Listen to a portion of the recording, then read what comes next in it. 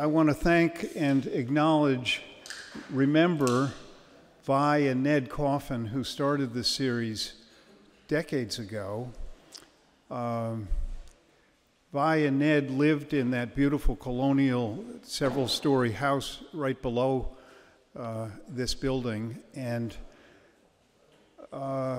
they were dedicated to having a good civil public discussion of issues of the day, and for many years carried on a series that was mainly on Wednesday nights in August, where we did economics and politics and healthcare and all kinds of things over many years. And when they died, each of them, we tried to get the community to carry on this wonderful tradition, and mercifully it has endured.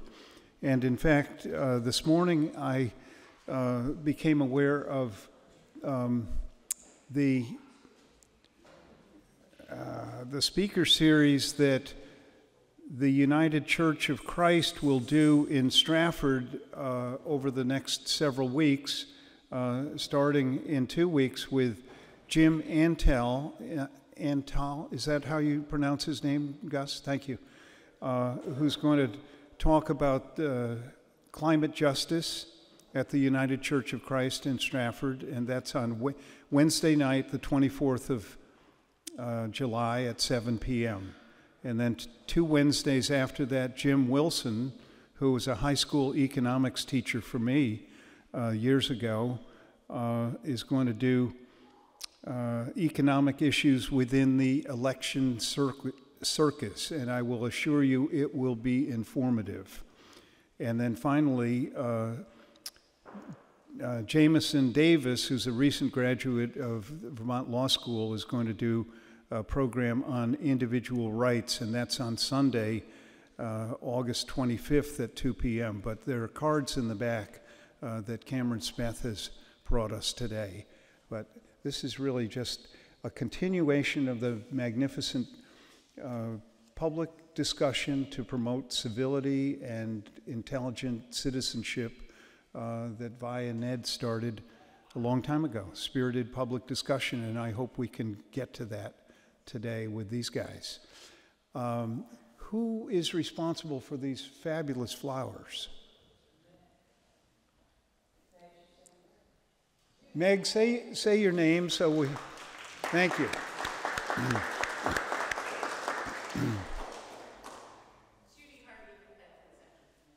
Thank you. Jane McDonald will have index cards for people who want to ask a question or think of a question as the conversation continues. And so just, if you've got a question, just raise your hand and she'll pick it up. And now I'm going to ask the Lieutenant Governor candidates, David Zuckerman and Thomas Renner, to take 1 minute each to suggest 3 adjectives about yourselves and try to build a little bit of a story about who you are around those adjectives. Why don't we start with you, Thomas? Sure. Thank you very much. I've never been asked a question like that before. Well, first I'd like to thank everybody for coming here today. I really appreciate that. Thank you, David, for being here as well. On a beautiful day, you could be doing anything else, but you decided to come and listen to David and I, so I really appreciate that. 3 adjectives.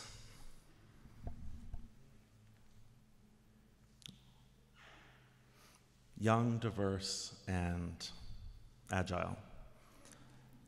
I am 35 years old, and one story that I really like to talk to folks about why I decided to run right now. I was talking to Senator Leahy, who's a mentor of mine from the time that I worked with him, and he asked me, "How old are you, Thomas?" And I said, 35. And he said, "You're getting way too old. You need to run for office now." Diverse. I'm a black gay man living in Vermont, living in America. My perspective is very different than many folks that I encounter, and I think that diverse perspectives are really important. And agile. I'm the deputy mayor of Winooski. We are also the most diverse city in Vermont. We're also a city that does not have a very large grand list. i.e. translated to not a lot of money. So we have to be really agile in how we bring good policy and good reforms to our citizens. Thank you very much. You. Can those of you in the back hear, raise your hand if you can hear. Thank you. David? Well, thank you. David Zuckerman, you're Lieutenant Governor and also organic farmer. Some of you had the melon out front before we got going. For 3 words, I would say driven, and a lot of that is from my mom and sort of the old Yankee work ethic, and it's played out relatively well trying to start and run a farm while also start and engage then in public service for 20-odd years. Patient in that working on some issues, whether it was cannabis reform for 20 years, marriage equality for 9 years, medical aid and dying for 9 years, raising the minimum wage. Having patience is important, and the other word that goes with that would be persistent. For some, it's a pain in their neck, and for others, it's a relief that I am a persistent fighter on some of these kinds of issues for the time that I have and with the methodology I've used to try to both succeed at farming and succeed at public policy change. Thanks. Thomas, this is a little bit unfair because I'm asking you 2 questions. I'm asking you to start off 2 in a row. No worries. Anyway, what do you believe the Lieutenant Governor's job is, and why do you want it? Sure, so there's definitely the certain is, you preside over the Senate. You are second in line to the governor. But then there's what else the Lieutenant Governor does and the why I want it. And I think that the Lieutenant Governor's office is an amazing messaging office. It's an office that can take the work that the Senate Democrats are doing and speak as one voice and put that message out to Vermont. It's also an office that can put the message out of what Vermonters believe in, what we hold dear, and where we're trying to go. And that's why I think it's so interesting, because I believe that many Vermonters are looking for a Vermont that empowers young people, embraces diversity, and we can put that message within our state and outside of our state through the Lieutenant Governor's office, and that's why I'm interested in this office. Thanks. David, you've actually been doing the job. Is he right? And what would you add to that? I would say he is generally right. And I would say that in terms of messaging and I would say it's a soft power as opposed to a hard power, in that you're not voting. As a legislator for 18 years, I was in committees offering language changes and so forth, but as Lieutenant Governor, you don't do that. So it is the messaging, I think, is a huge piece of it. But presiding over the office, over the Senate, is a critical piece around the broad issue of democracy and decorum and people's respect for the system, which I think right now is a particularly important element to talk about, because we have seen such an attack on the system as a whole.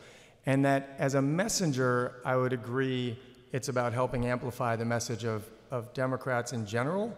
On the other hand, it's also presiding over the whole body. That includes Republicans, it includes progressives, as does the whole state and independents. And so being Lieutenant Governor, it's important to preside in that nonpartisan manner when doing that aspect of the job, which is probably the most public-facing. But then also as Lieutenant Governor, I have built a very large email list. Some of you are probably on it. And I try to put out newsletters around issues to create more public engagement with legislators, sometimes supporting House bills more than Senate versions as well. Thanks. With the high-stakes turmoil at the national level, the assassination attempt on former President Trump, the fragility of President Biden's candidacy, for those of you who are not aware of it, Biden stepped aside this afternoon and endorsed Kamala Harris, Vice President. And the stark contrast between the Democrats' rather excellent, specific 80-page platform and the Republicans' 900-page 2025 project. The Vermont Lieutenant Governor isn't exactly centerpiece on voters' minds. Convince us that it's important. David. Well, I think it's critically important. Vermont has thankfully led the way on many critical issues around the country, and I'm proud to have been a part of many of those, as I mentioned earlier, cannabis reform and marriage equality, medical aid in dying. I think we've led the way, well, not think, I know we've led the way now on child care issues, and we have more to do. So Vermont can, and often has, we know, led the nation on many policies that have then been picked up by others. I did a lot of work on farm to school and farm to plate, and we've seen diverse agriculture and local food really grow in Vermont over the last 20 years. And I think moving forward, one of the things that we can do really in a way that seems impossible in other states is the issue of working in a broad, nonpartisan way. We have that tradition, whether it's in these, incredible town halls, whether it's welcoming all voices into the process, to Anna, it's okay, to really bring together the ability to dialogue. Just yesterday, I was at the hardware store picking up a weed whacker, and it turns out the person who was fixing the weed whacker is my neighbor. He's got a Trump 2024 sign on, and he said, "How do you like living over on Brookside?" Because we're renting a house. Our house has mold in it. That's a whole nother story. And I said, "Oh, how do you know I'm there?" He's like, "Oh, we're in that house." I said, "Oh, the one with the Trump banner." He said, "Yeah." I said, "Great. It's been great. And isn't it wonderful that we can have a conversation across the counter in a way that I think in some places people can't?" And we had that conversation. I think as Lieutenant Governor, we can carry that in a way that even our governor this last year has been much more of a finger wagger at the legislature and has become more partisan, and I don't think we need to do that here. Thanks. Thomas? I'm really glad that you brought up Project 2025 because it's something that I've been talking about a lot. Yeah. David, and we were just at a forum together and we were both talking about it a lot.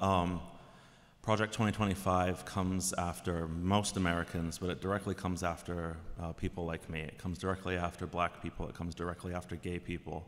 My marriage will be invalidated if Project 2025 happens. And the Lieutenant Governor's office and all offices, a good way to fight back against Project 2025, besides electing, hopefully, Kamala Harris, is representation. Representation is key in fighting that type of bigotry and thinking. When I was first elected to City Council in Winooski, my nephew, who's also black, looked at me. We were having a little celebration party, and he said, "Uncle Thomas, I didn't know that people who looked like us could be elected." And I said, "Isaiah, what do you mean? We had President Obama." And he said, "No, in Vermont." Representation is a key part of fighting the terrible messaging in Project 2025 and the messaging of the Republican platform. Thanks. Vermont's failure to solve its education funding problem, where 1/3 of school budgets were defeated by voters in towns across Vermont in 2024, 1/3, has become a crisis. It's led, in my opinion, to a cynicism and a disdain that government works. This antipathy for government, which people like Trump exploit, affects the mood and behavior of voters up and down the ticket. This is not a fight in which the Lieutenant Governor has a role, but you do have a bully pulpit. What do you think about solving the school funding crisis? What's the fundamental roadblock to solving it in the State House? In a state with a stagnant, aging population, declining class sizes. Challenge any of these assertions you'd like, but give us your bully pulpit advice. David? Well, this is something I've been involved with for over 20 years. I was there when we implemented Act 60, which was another landmark law, to really say whether you're in a property wealthy community or a property poor community, every child deserves an opportunity at a good public education. And that's the foundation that we're coming from. And I think that's been a little bit lost in this conversation. The second piece that's been lost in this conversation is that as good as Act 60 was, and frankly, many schools are still open today because of Act 60. I think many would have already been closed if it had been primarily a local property tax-based system. We now have tweaked and altered it to such an extent that it's even more complicated for people. So for solutions, I think there's a couple things. Those making over $400,000 a year typically pay a lower percentage of their income towards the ed fund than the 70% of Vermont making $128,000 or less who are income sensitized. If we made that simply income-based across the board, it would be about a $30 million tax relief to those making $128,000 or less. The second piece is that unlike other states where the human services and mental health issues are dealt with through the human services part of their state budgets, under this governor and also prior, a lot of that's been shifted to the Ed Fund in order to save money and not raise taxes. But it's actually led to raising taxes, it's just that it's been property taxes. And so we need to talk about that in a very real way. It's as much as $60 million a year, if not more. That's a huge difference, and most people don't know about that. So we really have to look at where those two silos have been merged on a financial basis on the back of taxpayers without actually merging it on a policy basis to remove the duplicative processes that low-income families and folks with mental health challenges and so many others face in the schools, where they sometimes have to go through two different sets of bureaucracy to address the issues. So I think there's financial shifts that can be made, and there's also policy changes, and they all need to be on the table. And a very quick third piece, because it is so complicated, I apologize, is that Vermont has the second highest rate of second homes in the country, about 58,000 second homes. It's about 1 in 6 residential properties in the state. And in 1/3 of our Vermont towns, those properties pay a lower property tax for education than primary residences of Vermonters. We should absolutely be looking at making a third category, if not more, of properties and property taxes, and at least in those communities where that rate is lower for second homes, they should at least be paying the same rate as the community that they're in, and that would create quite a bit of economic relief for the fund as a whole as well. Are you an active participant, David, in that debate? Well, I've certainly spoken out a lot about it, and what I literally did on Friday was send an email to my chief of staff to get the schedule of all the meetings of the new committee that was formed, and I plan to attend those meetings either to, in the meeting, offer thoughts, depending on their formats, or speak with the different folks who were appointed, including, there were 2 appointments by the Senate Committee on Committees, which is another part of the job of the Lieutenant Governor, is to make sure, is to make those appointments that are assigned to the Senate on behalf of all Vermonters, whether they're citizen appointments or the committee assignments of the legislators. So yes, in a number of different ways. Thank you. Thomas, what's your view on the roadblocks to successful reform of school funding? Yeah, so David, thank you for doing an explainer on where we are right now. It's a lot. And, a lot of this ties back to what I've been talking to Vermonters about as I'm traveling, is housing. A lot of it comes back to housing. We, as you mentioned, we have an aging population. We need to attract people to move to Vermont, and we need to make it possible for young Vermonters to stay here. And a large part of that is we need to build more housing, and in that way, one, we can increase the students that are actually in the school system, but there will be a larger base of folks that those property taxes can be pulled from. We also need to look at new methods of funding our schools. And David, you mentioned some. I've heard some folks talking about a portion of income tax going towards school funding in order to diversify that tax base. What we know is we all want our students to do well and to perform hopefully better than any other student across the United States. And that costs a lot of money. When I speak to Vermonters, they're not upset that they're spending money on students. It's that they feel like they're spending a lot of money and the students aren't getting the best results. They're losing music classes, they're losing Spanish classes. But folks aren't upset about spending the money, so we just need to find ways to increase that tax base and also to diversify the taxes that are going towards schools a little bit. Thanks. Thomas, how satisfied or unhappy are you with the job Lieutenant Governor Zuckerman is doing?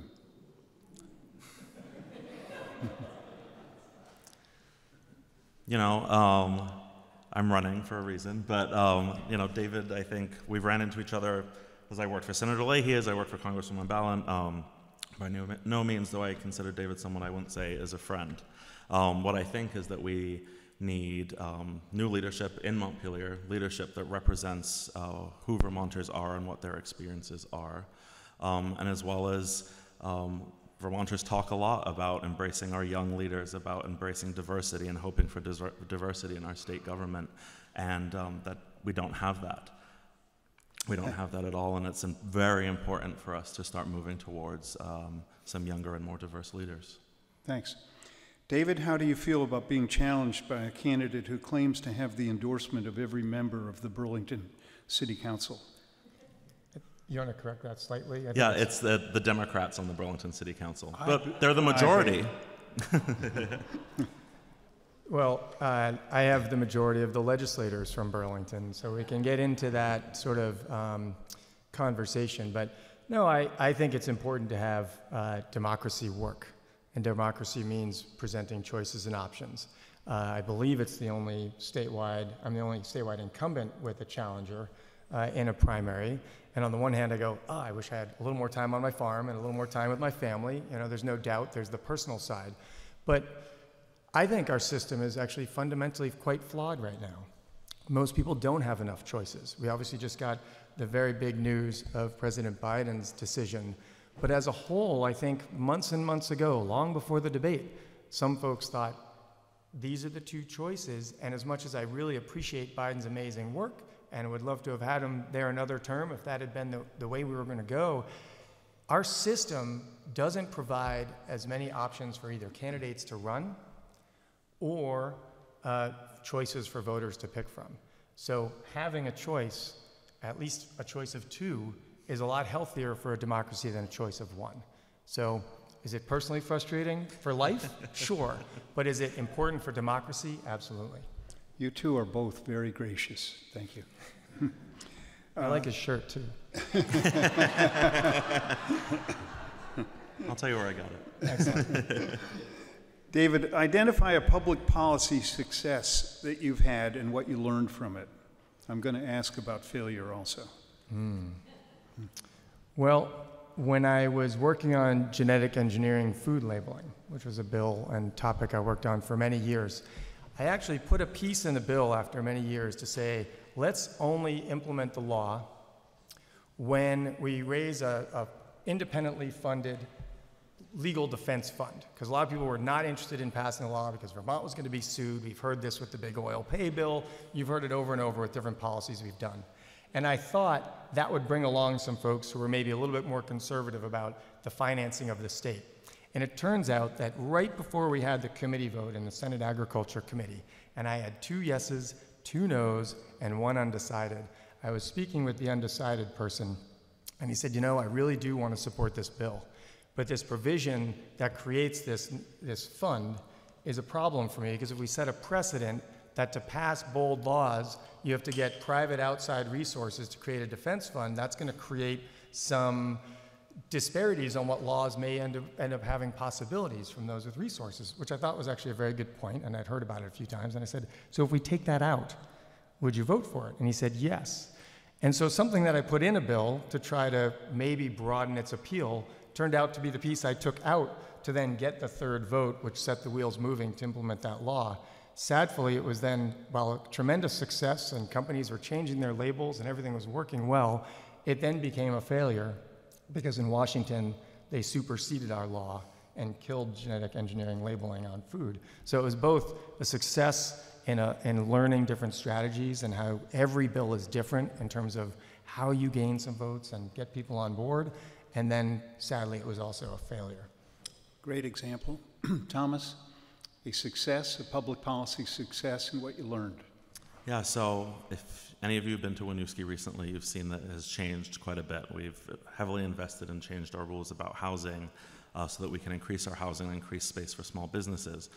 But what I'd like to talk about, because that happened before my time and I've continued to perpetuate it, is most recently, and I think relevant, is our most recent budget session, where we were debating everything from road spending to how much we can afford to spend for librarians.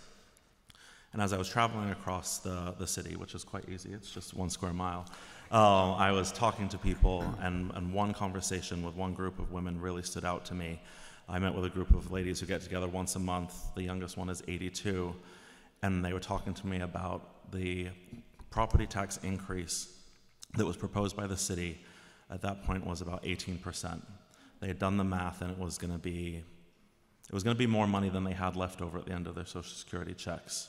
I had been feeling that people were feeling their pocketbooks really tightening. I've been talking about that on council, but once I heard this, I went back to our council, and we have two members of council who are progressives, one's an independent, and there's 2 Democrats. No Republicans, but we're still bringing people together. Folks were dead set on going really, really low or staying at that 15%. And what I worked on really hard for several months is bringing people to the middle, to somewhere where we could have a property tax increase that would provide services. We'd have to delay some stuff, but it wouldn't be the financial pinch that we were originally looking at. And I'm really glad that I did that now, and I'm glad that I had some very tough conversations with my colleagues, because the school taxes that folks are receiving right now in their bills have doubled or tripled some folks' property tax in Winooski. So if I hadn't done that fight, they would be seeing a double whammy on both sides of the tax bill. So I'm very, very proud of that work that I did. Thank you. Sherry, has there been an Esther sighting? Yes, Esther's in the back. Good. All right. Thank you. I didn't know whether we were on schedule and so on. So this is from a conversation with David Leonhardt in today's New York Times. If the Democratic Party wants to win back some of those working class voters and voters of color that they've lost, it probably needs to be more introspective about how it has become increasingly affluent, or the party has become increasingly affluent, that turns off many working class people. Too often Dems suggest that anyone who doesn't vote for them is being irrational or ignorant. What do you think about Leonhardt's assertion? David? I think he's spot on. I was raised outside of Boston for 10 months of the year, and in a very rural county in Virginia, in the Shenandoah Valley, very close to West Virginia. The 2 areas couldn't be more different. In Virginia, that county voted 85% for Trump, and in Brookline, Massachusetts, it was 85% for Biden. And when I think about the families I knew in Virginia, folks that loved their families, they wanted to work hard, raise a family, find a piece of property, build a home. In that county in the 70s, out of 13,000 people, there were 2,500 jobs in manufacturing plants that you could get out of high school. Those jobs are all gone. And the energy that's behind Trump, the energy that we see in the sort of broad red geographical part of this country, is a very real energy about sort of economic neutering. And people are fearful about their future. They don't have hope for their future. And I think it's an issue that is across the demographics, because you mentioned a couple demographics there. And so while I think a lot of discussion about diversity and demographics of diversity is critically important, because we still have huge disparities, particularly of wealth, through centuries of policies that have created that disparity. If we talk about the fundamentals, and Thomas talked about housing and affordable housing earlier, if you talk about the fundamentals of the economic disparity in this country, ever since Reaganomics, where we've continued to bifurcate our society, we are now at the most split economics since the raging 20s, right before the 30s. And the haves are doing really well, but the majority don't have that. And I think if we don't focus towards that, and Bernie's been a huge inspiration for me, and if you watch him speak, that is the drum that he's been beating for a long time, then I think we really do have a real risk of losing in November at the presidential level.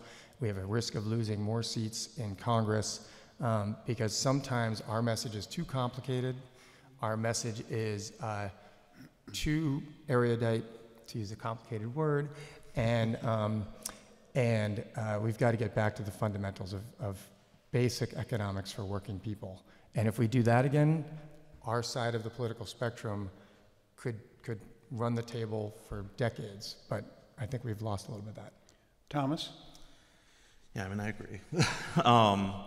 I think about the town that my father's from. It's a very small town in rural Maine, and they were one of those towns that was deep blue, always voted for Democrats, and then when Trump came on the scene, they heard somebody, whether we like it or not, was talking to rural America, talking to people whose jobs mean they get their hands dirty, and the Democrats had abandoned that message a very long time ago. When I talk to my cousins who all have MAGA hats and are very excited to vote for Trump again, the issues that they care about and the policies they actually believe in are Democratic policies. We just haven't reached them with our messaging. They hear the Trump message and they hear somebody who says he cares about them. Many of us know that's not true, but he says it, and we haven't been saying it. If we want to succeed as Democrats, we need to go to those places and talk to those people. You know, I remember when I was working on Hillary Clinton's campaign here in Vermont, but we were talking about places where we should knock doors, and we talked about some small towns in the Northeast Kingdom, and we were told, oh, well, don't go there, don't talk to those people. We need to talk to those people in order to engage them, in order to bring them back. The Democratic platform is amazing. We believe in amazing things, and most Americans believe in what we do. We just need to talk to those people and let them feel heard, let them know that we care, and continue to reach out as much as we can. Thanks. I have a gorgeous array of 100 more questions, which you guys fortunately are off the hook about because time's up. I just wanted to comment, David, I found the newsletters on your website particularly informative. I read through the reasons why Governor Scott rejected the 8 or 9 bills that the legislature then ended up having to override the vetoes on, and I found them succinct and really informative. And Thomas, I found the endorsements on your website particularly helpful in giving me a sense of authenticity about you and a sincerity that was really good. So, do you have closing remarks that you'd like to take 30 seconds each to make? Sure. Yeah, go ahead. Well, the other thing I would add to the last question was that as a farmer, I do get out there and shake hands with some of those other rough hands, and I've often had people say, oh, you're different. I mean, and the reason I tell that message is that it's not so much as well that we're not messaging well, but sometimes it's a lot of folks vote on how they feel more than what they hear. So when people feel my handshake, it makes a difference. And I'm not telling you that that's the way it should be, but that's the way it often is. And when Bernie writes, it's okay to be angry, I think that's part of it as well. And so I think we have the right message, and sometimes, and I think probably both of us are too gentle in some ways, at like really hammering home with the energy of the fear that people feel. But I would also just close by saying this next session, 15 of the 30 senators will be first-term or second-term senators. And as the presiding officer who maintains the tone of the room based on who I call on next, or after a floor session explaining something that happened to one of the newer senators, which happened many times last year, around maybe how you do an interrogation differently in terms of keeping the tone, get your points across, but don't attack the intent of the other person. That bringing that experience right now in this moment to the Senate with the number of new people, I think is really important for the democracy part, which is the foundation of every other issue that we work on. Cool, thank you. Thomas? Well, thank you again, everybody, for being here. Really appreciate that. And as I've been running for lieutenant governor, I've had the privilege of traveling to towns and speaking with people across Vermont. I've done a lot of work in Winooski, some work that I think we can replicate across the state in terms of affordable housing, in terms of small business growth. And I think that we're at a time in Vermont where we're ready for Montpelier to have folks who are regular Vermonters who understand what you're all dealing with and who have had their ears to the municipal ground, understanding the problems that you have at your kitchen table. And that's what I bring in my candidacy for lieutenant governor. I'm very excited to continue to work with my friends in the legislature, work with hopefully Esther Charleston if she is elected governor. And thank you again so much for being here. thomasforvermont.com is where you can learn a little more. And I'm happy to answer any questions after as well.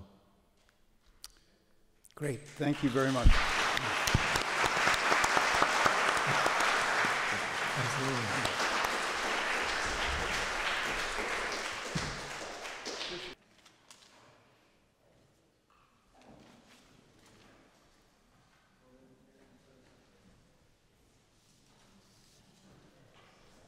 All set? Oh, yes. We have the pleasure of welcoming Esther Charleston to Stratford, Vermont. Esther, if you would kindly introduce yourself to us. If CNN were to do a mini documentary on you, how would you like to be portrayed? What story would you like to see presented? Go ahead. I first want to say thank you for having me. Honored to be here, and it's good to see everyone.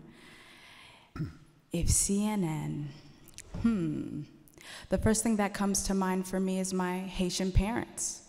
They are immigrants from Haiti and came to the U.S. and created an incredible life for their 5 children, where we are thriving, believing in dreams, and believing in the America they came here for.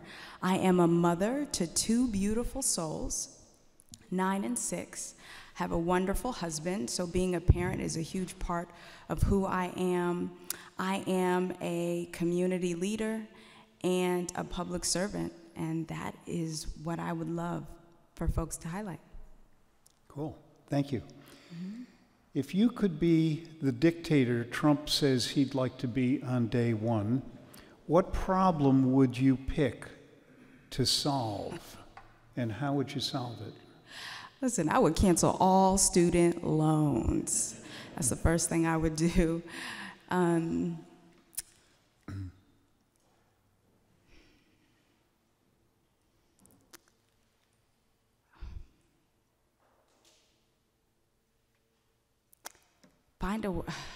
Okay. I'm processing this as I'm talking to all of you. Right now, we're just in a time where it's so divisive and so heart-wrenching, actually, where families are not talking to each other, really. And then, as we learned with the news of Biden stepping down and folks being nervous, so if I were to be the dictator, which I never want to be, by the way, I would want people to come together and really facilitate hard conversations, and creating a team to do that, where we're at the kitchen table breaking bread together, but coming together and remembering that we are a melting pot here in America. We're all in this together. So that would be an initiative that would be important to me. Wonderful answer. Interestingly, it feeds right into the next thing that was on my mind. If you invited Governor Scott to your home, and he came, what would you talk with him about? How do you think the conversation would go? I don't know if he would accept my invitation, but I would extend it anyway.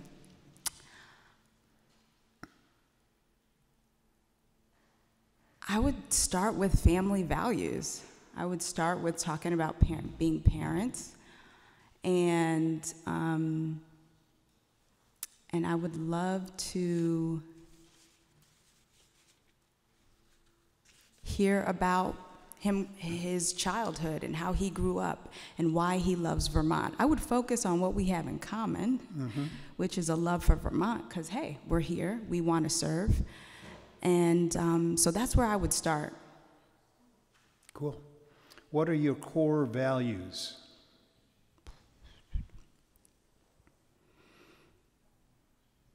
My core values include honesty, transparency, community, definitely.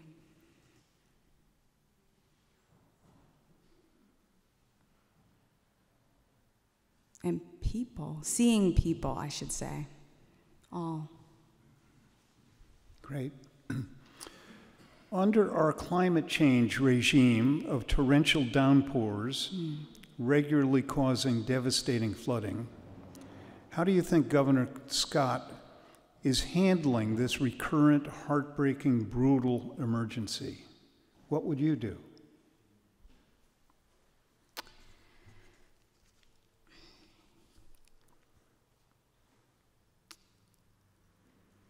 would first talk about climate change. I think Governor Scott doesn't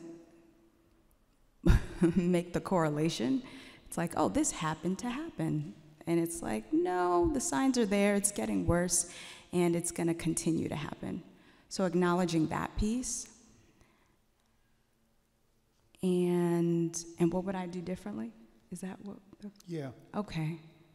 Well, I would get my hands dirty. I would volunteer. A few weeks ago, I was in Barrie, and we were canvassing, asking people what they needed and wanted. And so I would definitely be in the communities, not just taking pictures of them.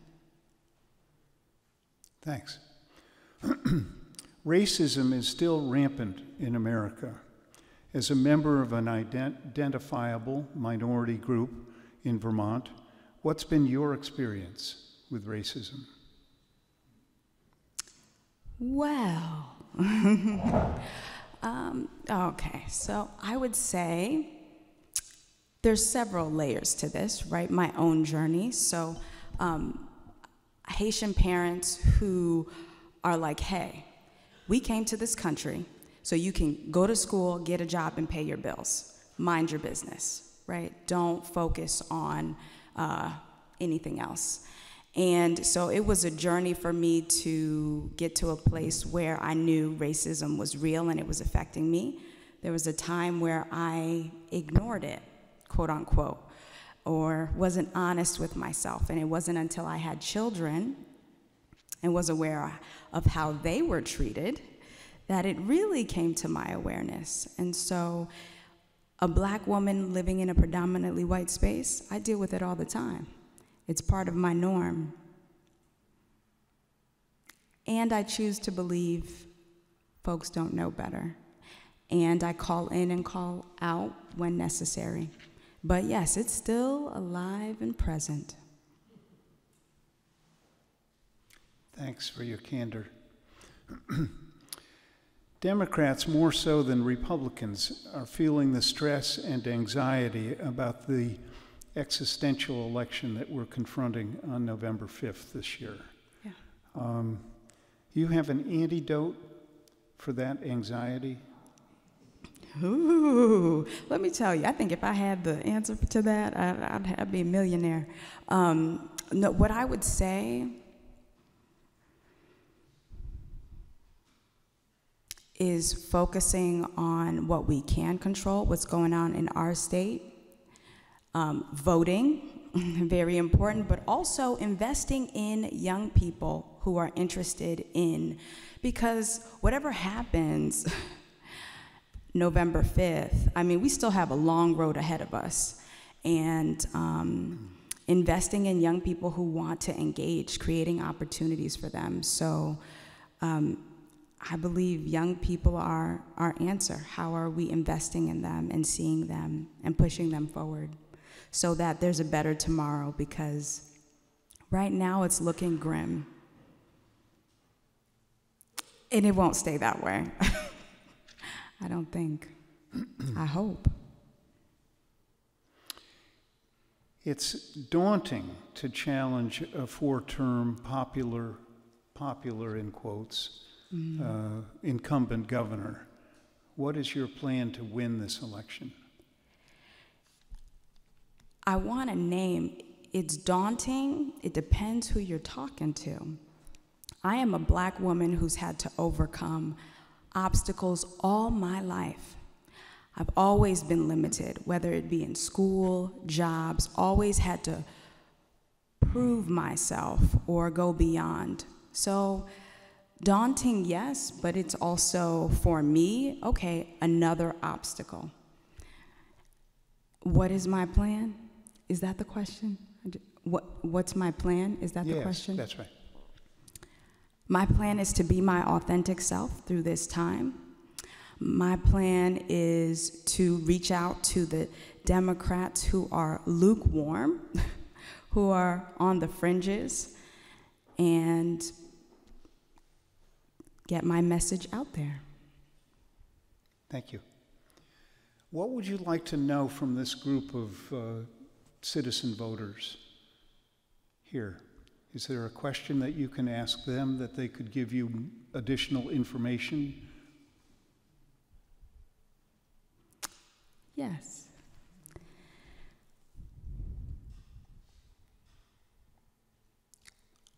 I would want to know,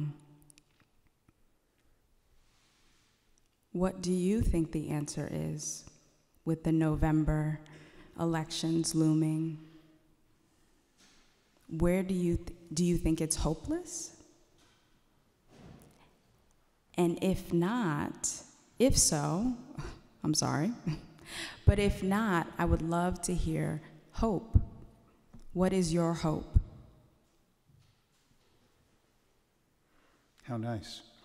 Would you close us out here with a message of hope or inspiration? Yes.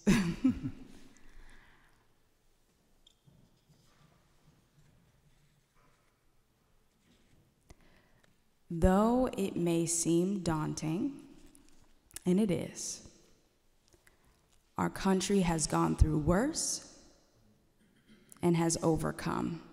Though it seems like we're taking 10 steps backwards and maybe a step or two forward, I believe as a country we can make it through this hump. It's going to require us to come together in a way that we're not used to, and we can do it. Honestly, I think about my ancestors. I'm Haitian, the Haitian Revolution, the people that I come from. Seems impossible. Haiti right now is struggling, we will admit, but we could talk about that later. But what I will say is when I see my family coming here and creating incredible lives because of the opportunity that America affords them, for my children and your children and your lives that you are able to lead here, I believe there is hope. But we have to be in it for the long haul. And the answer we may not see in our lifetime, but working towards it is worth it. Thank you. How inspiring. Thank you. Does anyone have a question from the audience? Who do you think should replace Joe Biden for the That's a great question, actually. I was just talking to my husband in the car.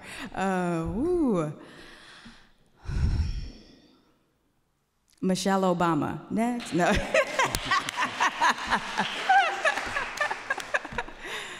No, honestly, Michelle Obama. I don't think she'll take it, but we can all wish and dream and hope. Any other questions? I heard the voice of a need for unity. Yes. Possibly compromise our individuality for the common good. And so in that spirit, what do you think about us all just getting behind Kamala? Yeah, I thought about that too. And I also, okay, good question. I know, I thought about that too.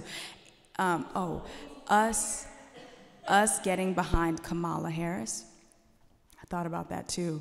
And I also understand Kamala is a black woman. And my lived experience tells me in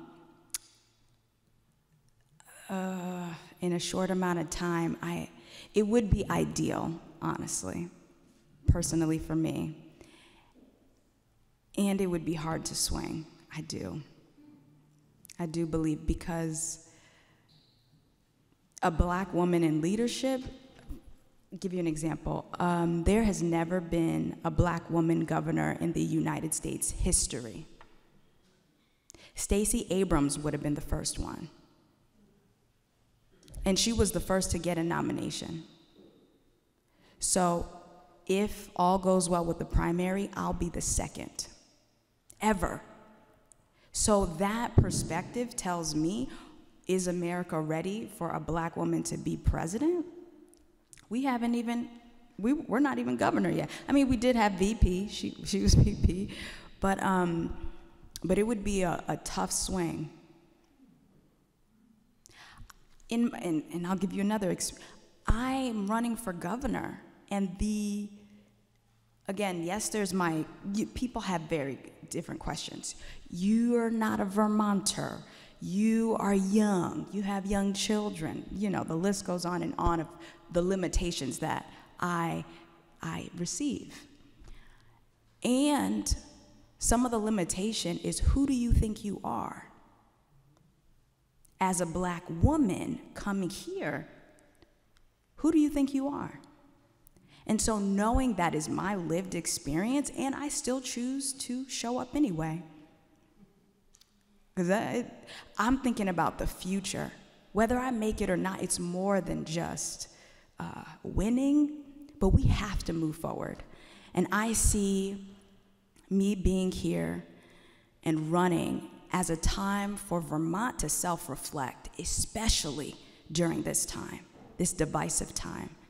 We've been progressive in so many ways and the first to do so many things, a leader to other states. We can be here too. And so, yes, it would be a dream for Kamala, and I pause because I know what it would mean.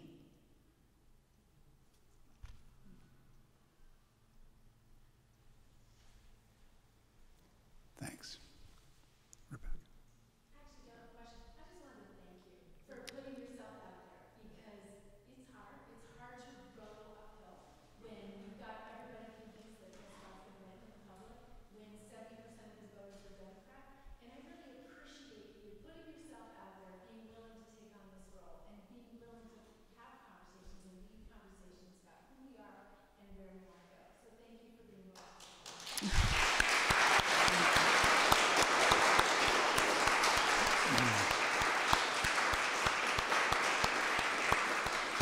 Thank you so much. Thank you. Thank you, Rebecca. Yes. So you were talking about the future, and the future of Vermont is going to rely on housing. And do you have ideas about how we can bring more housing and housing equality? Oh, yes. I would say, and the way I would phrase it is attainable housing. So housing on all levels, right? From affordable to those who can afford more. One of the ways, so I was on the select board in Middlebury, and the zoning, we struggled with getting people to believe, to want to build new buildings, right? New things in our backyard, or people deemed it as affordable housing. We don't want that, not in our backyard. And so working with select boards around zoning policies to make sure that we can grow in that way. We have a lot of old buildings that aren't up to code and need to be, and so I would commit to making sure that to support projects that move housing forward. I'll be honest, right now I am looking for a rental. My mom owns 2 houses, and what we're paying for rent now, she's like, my mortgage and my taxes don't add up to that. It's so hard. So living it and being there and seeing it, I had 2 house rentals where the owners decided to sell the house, and I don't blame them. You know, they sold one house for $590. I'm not there yet. The other house was for $400,000. Not there yet either. And so understanding where that comes from and supporting initiatives to make sure that we have enough. And that includes zoning.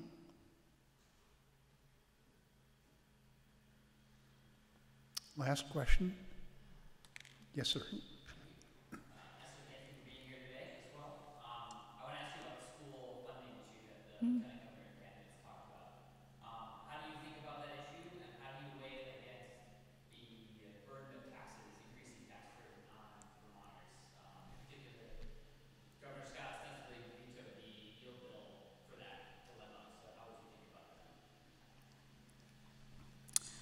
Yes, that's a huge issue, and a lot of folks are feeling it. One, I would say, restructuring the way we pay for education and not putting the burden on homeowners would be definitely a huge priority.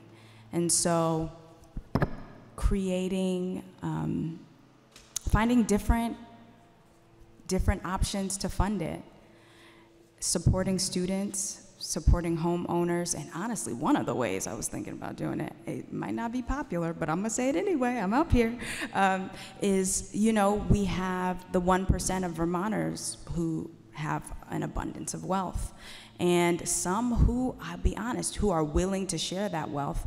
On March 19th, there was a group of wealthy Vermonters who were like, hey, legislators, tax me. Please tax me, because I want everybody to thrive here. So tapping into that, so that just the myth that everybody's gonna flee, those who have money, I'm finding it's not quite true. So tapping into that resource would be a great way to help fund education. Let's give candidate Charleston one more.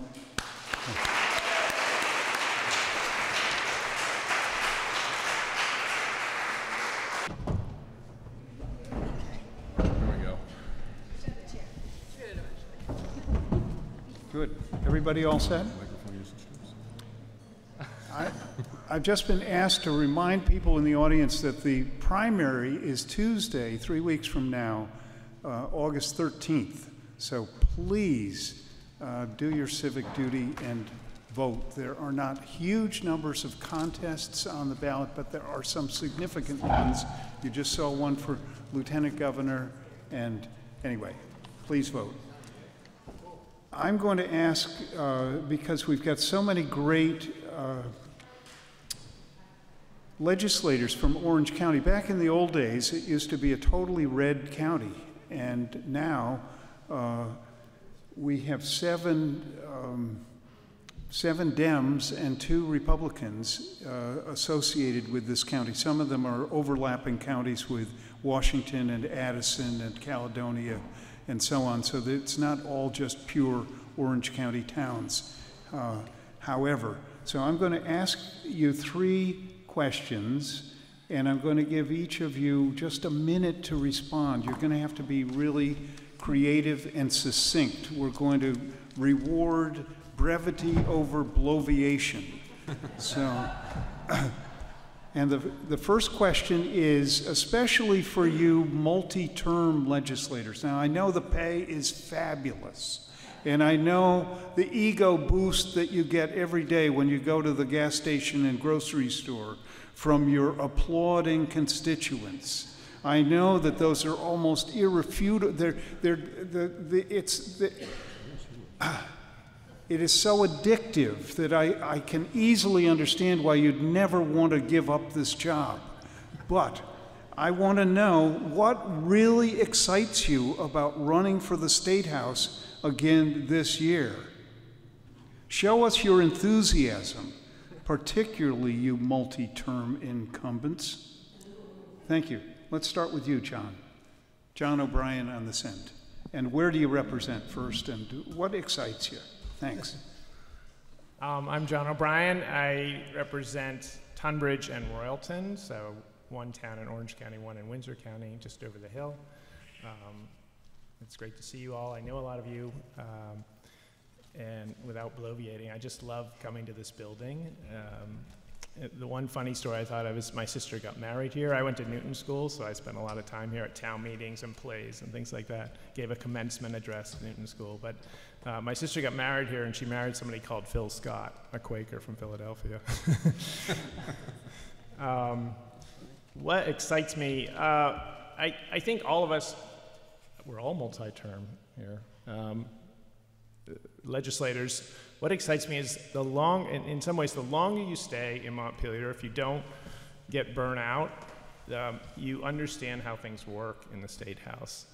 And there's a process there with committees, with interrogations, with how bills move, and it takes a long time to figure that out. Some people in this row here figured that out a lot sooner maybe than I did, but it helps a lot. If you have legislation you want to get through, the most effective people there, probably one of the most effective, is Alice Emmons from Springfield, Vermont, who's the dean of the House. She's been there since the 80s. She gets a lot done because she's been there so long.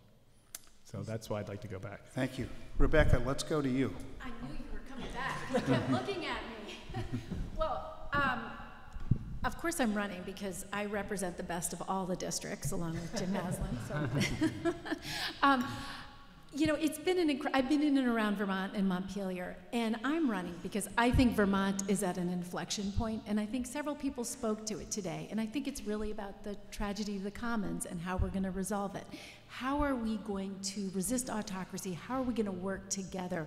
Because the challenges we have, whether it's climate resilience, healthcare, this education funding, and obviously I know something about that because I was Secretary of Ed, these are hard problems, and this is an incredibly important time to be doing that hard work and sort of negotiating those hard problems. And one of the things I love about my colleagues at this table is none of us are running for the big bucks. I sit on the Appropriations Committee. I saw that our total salary is about the same as what Jason Gibbs, the Chief of Staff for the Governor, gotten an increase in 1 year. So we're not here for that. We're here because we care about Vermont, we care about our communities, and we also believe we can make a difference. You do not show up to the legislature year after year if you don't believe in the state and you don't believe we can make it better for our neighbors. So that's why I'm excited to run. That's a great answer. Thanks. Jay Hooper. So I'm going to recycle a line from the last time I was at one of these. My name is Jay Hooper. I represent the 5 towns of Brookfield, Braintree, Randolph, Granville, and Roxbury. And believe it or not, I'm running for my 5th term, and I still look 19. So it's one of the reasons, actually, that sometimes in the State House, people have a hard time listening to me because, you know, ageism exists in both directions, as we can see on the national stage. But the truth is that this winter I had a pretty tough dealing with burnout, what John was just describing. And it had me kind of considering whether or not I'm ready to move on.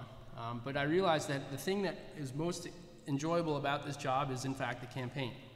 So I decided that I would be foolish to hang up my hat right before the most exciting part of the job, which is to go campaigning. And the pandemic deprived us candidates of that privilege for a long time, and so I said, you know what, I'm going to do another campaign, and if it turns out that nothing has changed in Montpelier in terms of political culture and human behavior, then it's possible I would decide to do something else sooner than a 2-year term. But I intend to run for a 5th term and get elected and do those 2 years. Thanks. Jim. Yes, sir. I see I'm the only one with a tie here. I put it on when I got out of my car, and I guess I'll keep it on. Jim Maslin with Rebecca, Thetford, Sharon, Stratford, and Norwich. I've been in the legislature for 26 years now. It's not the same. No 2 years are the same. They're all different. Or no 1 year. You know, they're all different. What would I do differently, or what am I interested in doing? Several people today have and will talk about the underlying very strong disagreements among many of them on how we're going to solve problems. Some of our colleagues say, some of the people in your neighborhood say, well, you guys have a supermajority, you can do anything you want. Ha ha. There are 150 members in the House, many of them are Democrats, and it turns out that we seldom agree on everything or anything when it gets right down to how we're going to craft legislation and pass it. And one of my frustrations is with this notion that we're all Democrats and we can do everything we want and that we can spend as much as we want and people will pass it and everything will be wonderful. But in fact, we have, as you all know, severe limitations with financing in this state. There are a lot of things that are very, very difficult to fund that are worthwhile, and we end up, this is what my point is, we end up amongst ourselves squabbling, for lack of a better word, about how we're going to spend things, how we're going to raise money and how we're going to spend it on. And our methodology, how we go about this stuff, is not very effective. It may look on the outside that we get our work done, we pass some pretty big bills. Some of them are very big, very important, and we're glad that we get them done. But those of us who've been here a long time, as people in this table know, is we need to work on our process amongst ourselves so that we can get better bills passed sooner in the legislative session without fighting about them. And we do that all the time. And I'm a little off track maybe from what you expected me to say, but my interest in going back is to develop a better process which is more effective in what we pass. Thank you. Thank you, Jim. Carl Demrow. Good afternoon, everyone. I'm Carl Demrow. I represent the Orange 1 District, which is the towns of Corinth, Orange, Vershire, and Washington. What excites me? So this next biennium is going to see a redesign of the way we deliver and fund education in the state. And that is something that I'm excited about being a part of.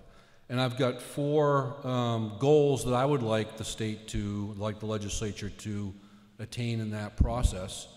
We need to have a system that's fair to students and gives them the best possible education that we can afford to give them.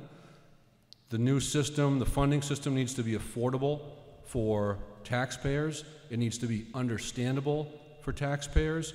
And the last part, and this is particularly important for my district, the gains that were made for rural districts and districts that have a lot of students in poverty in them through Act 127 need to stay in place. That was a piece of legislation that really leveled the playing field statewide for education in poor communities and rural communities and communities with a lot of kids who are learning English for the first time. And so those are my 4 baselines: fair to students and good for students, affordable, understandable, and maintain the gains made in Act 127. So I'm excited to go back to Montpelier and work on that come January. Very tidy. Thank you. Monique Priestley. Thanks. Monique Priestley, Orange 2, Bradford Fairleigh, West Fairleigh. As somebody who has a community center that I started and is very much just a connector, my favorite part of the job and the thing I'm most excited about is I spent a lot of time just responding to constituent emails, and in a lot of cases, not every case, but you tend to hear more from people who are upset than are not, that are excited. So, I would get really long emails, and it would be anything from it would be in often cases somebody's whole life story, and it would just be they needed to vent, they needed to get it out, and every single time I would respond and I would engage and I would explain little pieces that I could, but then I would say let's have a cup of coffee, and every single time the response was, wow, I did not imagine you would actually respond to me, let alone actually engage with me in a meaningful way. So that's why I'm there. I love bringing people into the State House. I love when I'm in the building having conversations, and I took on one of the biggest bills in the building this year, data privacy, and it meant that I had a lot of really tough conversations with all of the lobbyists and all of their clients, as well as trying to educate and inform fellow legislators and the public. And this summer, spending a big amount of time also just trying to do small business and just public engagement on the importance of data privacy and artificial intelligence and everything that's crushing us and scamming us and taking away our money and really putting people at risk.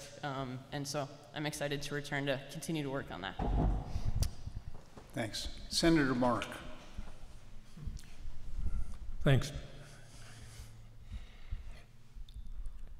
The thing that I found most daunting earlier in the speaking is that 15 of the new 15 senators are going to be first or second termers.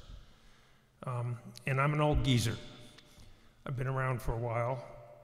Some of my contemporaries died or resigned in the last 3-4 months. Carl gave us a list of 4 things that we ought to be paying attention to.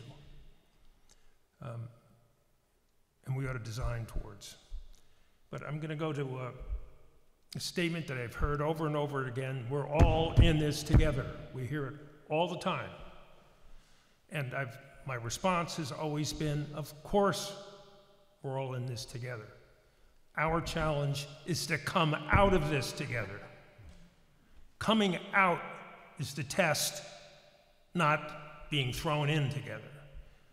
And if there was anything I heard in the Lieutenant Governor's debate, it was the income equality issue, which since I have served in the legislature has become more and more unequal. And when we look at being in this together, the inequality, some people are in it over their heads the minute we get thrown in it together. And when they come out, they're not over their heads, they're at the bottom. And we do not take that into account because we take that we're all in this together as if it were true. But each year that passes and each crisis we deal with, we become less in it together. And the ex-president who's running for re-election knows how to play that. And he provides solutions that sound enticing. We have work to do. We have a governor that I think we all like. He's a nice fellow. I've never heard him say a harsh word. This year he played some pretty strong politics. Majority is supposed to rule, but supermajority is somehow an evil thing. He vetoed a lot of stuff, and we overrode most of it. The one bill we didn't override was the one that Monique was the sponsor of. And in my opinion, it's the bill that Vermonters would overwhelmingly say, do it. Your data is private. Who do they think they are that they can take that stuff and sell it to other people? If the reason that bill didn't pass, it's because bills usually take 2 sessions to pass. And by golly, you gave it a bump, and it's going to happen next year.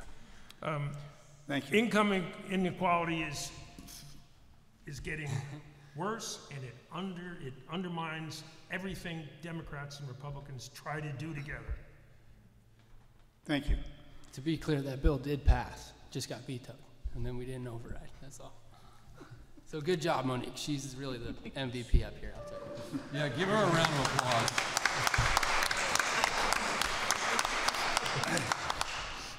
Rebecca, help us out here.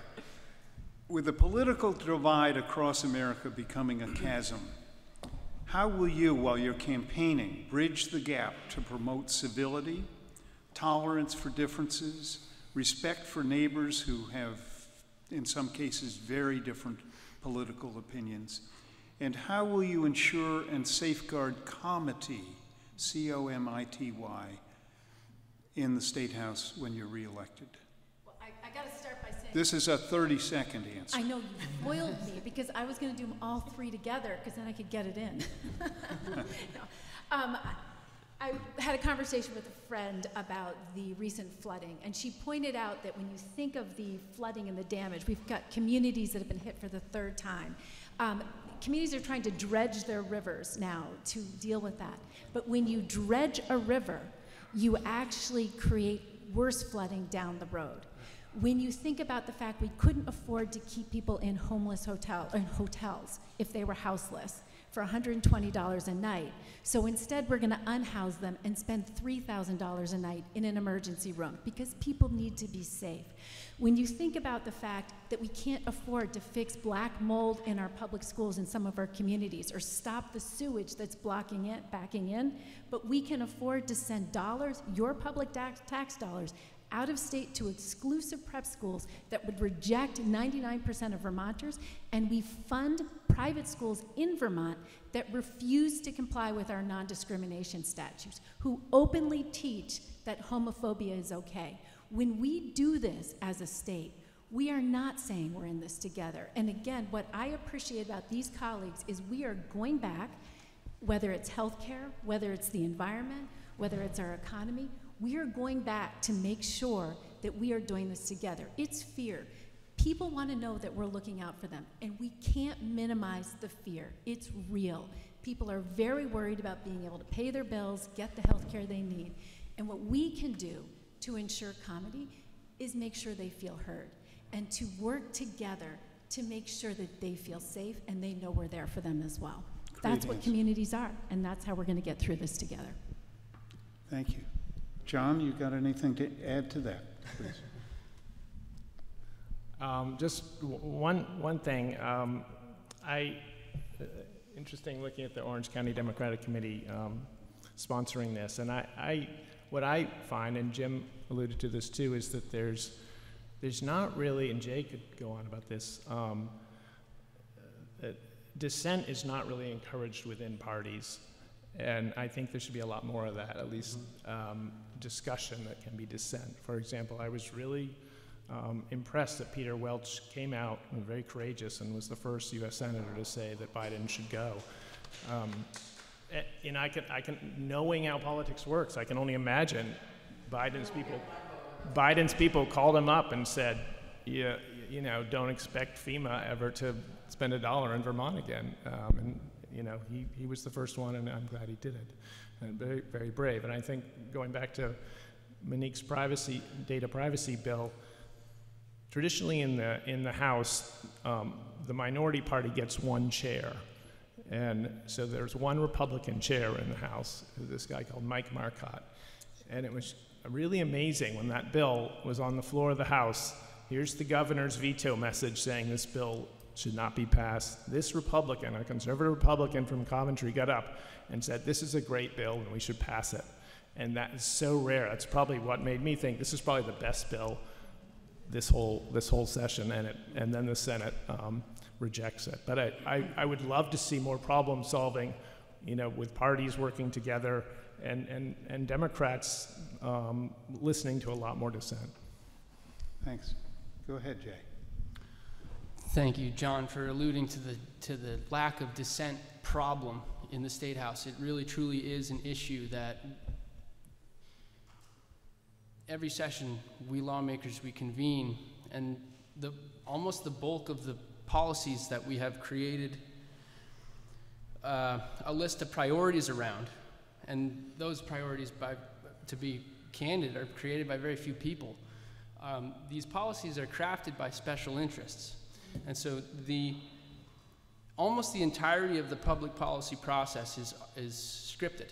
It's theater, and it's not very good theater. It's a highly performative job, and we're all doing a poor job of performing it. So I think the thing that I try to do right now is acknowledge to the public how true that is, how much the legislature itself has failed on a lot of issues. And what am I going to do to create comedy or preserve it? I think I'm going to try and encourage new members to understand what it looks like to be authentic and to express themselves honestly throughout the day, and in the State House and at home. There's a lot of fake smiles. There's a lot of misplaced thank yous. And I think that we have to be able to get to the heart of the matter on the issues and actually talk about what it is that is the problem, as opposed to avoiding the elephant in the room, if you will. Thanks. Jim? Yeah, thank you. Thinking about this, one of my mentors in this process is a guy named Jonathan Brownell, who used to live in Corinth. Now I think he's working in Europe. But one of his messages a long time ago, which holds true today, is it's not government's job to solve everybody's problem. It is government's job to convene a forum through which people with intractable differences can work together to solve problems together. And comedy, for me, very much is practicing that sentiment. It's our job to convene people of different opinions, sometimes wildly different opinions, to work through intractable differences to try to find ways towards a solution. And it's that process that is where comedy should exist and where we need to practice it every day when we're in the State House. And some of us are more outspoken than others, some of it less so, but it's really our job to work through differences quietly in committee, in the cafeteria, in the halls, or on the floor where we make our speeches, to see if we can find ways, find the appropriate language that allows us to bridge the gap among different opinions so that we can come up with better solutions that we all agree with. Thank you. Cool. Carl? I think my colleagues have covered what happens in the State House here pretty well. So I'm going to talk a little bit about the campaign trail instead. My approach to this on the campaign trail has always been to talk about what my values are and what I want to get done in Montpelier. And when I knock on doors, I'm basically there to listen to people. And if it means that I've got to stand there for 5 minutes and get yelled at, then so be it. And I think Lieutenant Governor Zuckerman said that Bernie said it's okay to be angry, and it's okay to be angry. And people have good reasons for being angry oftentimes. Sometimes they just need to be heard. And that is worth a lot to a lot of folks. And I think it's similar to what Monique said about being responsive to constituents. But when I'm on the campaign trail later on this summer and fall, I'm going to be listening to what people have to say and not spending a lot of time talking unless it's to say what I want to do and what I want to get done in a third term in Montpelier. Good advice. Monique? Yeah. So after the first year, I went home after it just felt really just bad last year at the end of things. I went home and I binged a bunch of conflict resolution, hostage negotiation books, all of that. And going into this year, I just had an even more of appreciation for the difficult conversations, as everybody said. So, and what I learned this year, because I was a clerk, so I was on the leadership team of the Rural Caucus. And that's tripartisan, so it's a Dem leader, a independent leader, and a Democratic, Republican, and independent leader. And then I'm on there taking notes. And they had really hard conversations. And one of my best mentors in the building was Laura Sibilia, who's an independent. And then on the data privacy bill, we had progressives, we had a libertarian, we had Democrats, and then we had a Republican chair. And again, really hard conversations. And it just working with those two groups in particular just made me really value not only how they're showing up to a conversation, but how I'm showing up to a conversation, and being able to think through respectfully what they need to be cautious of and where our lines are and where our values are and all that kind of stuff. But at the end of the day, the building itself, and I know we're all Dems here, but it felt like there could be conversations if people were willing to have them. And in our Democratic Party in particular, it seemed like in some ways we weren't willing to have hard conversations. Rebecca Jay knows this, we were all on different, pushing in our own respects against just not pushing things through without stopping and fighting if we need to. Getting in a room and just yelling at each other if that's what we need to do. So I just, going back, I want to keep trying to push that, whether it's in the building or outside the building in conversations with people, that we have to be willing to talk, otherwise we can't do anything. Thanks. Marco?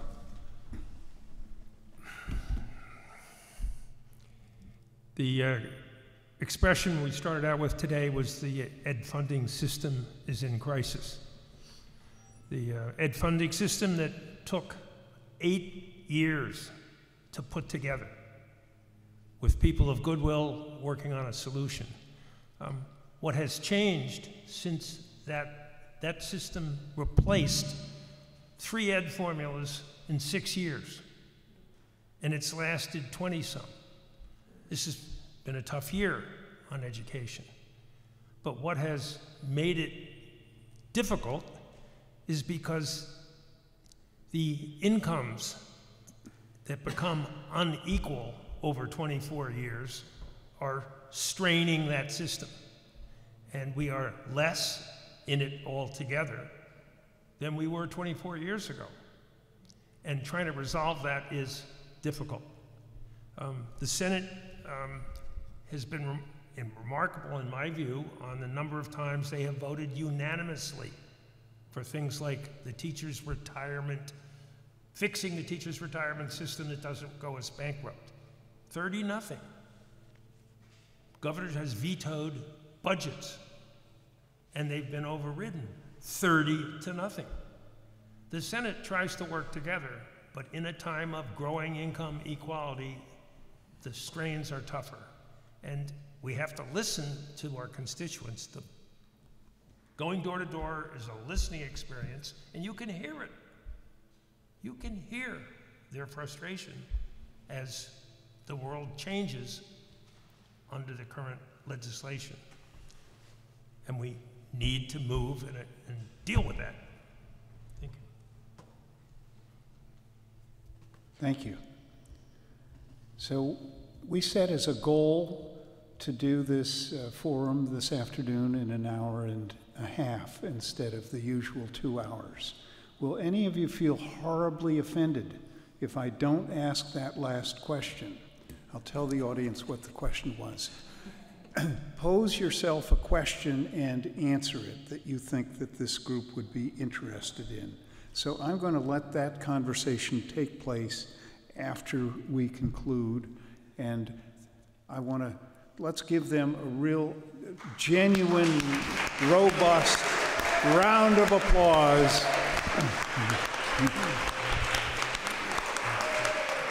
Rebecca Holcomb.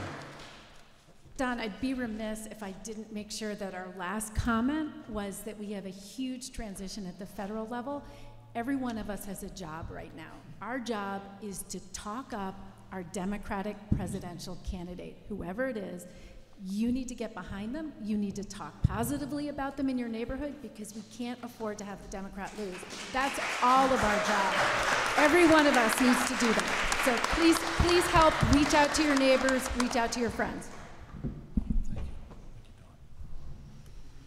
Anyone else have a closing statement? Jim. This is going a little bit of a different direction, but there was an opinion piece in Digger 2 days ago, I think, and the title was "The Myth of Sustainable Development." I don't know how people saw that. It certainly goes in a different direction from what we usually talk about here. But the underlying point is even as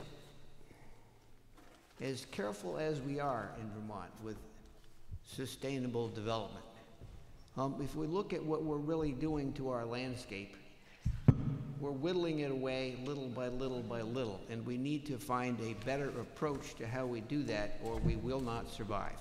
Thank you.